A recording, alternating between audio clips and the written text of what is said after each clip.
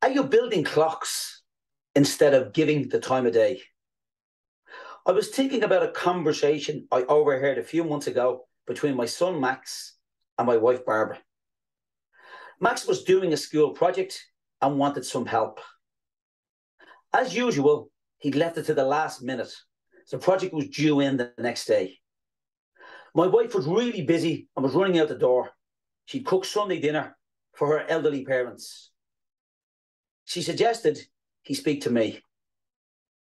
He paused and looked at her and said, "Ask Dad."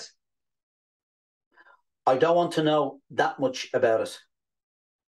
The world is full of people who tell us how to build a clock when all we asked for was the time of day. Are you building clocks instead of giving the time of day?"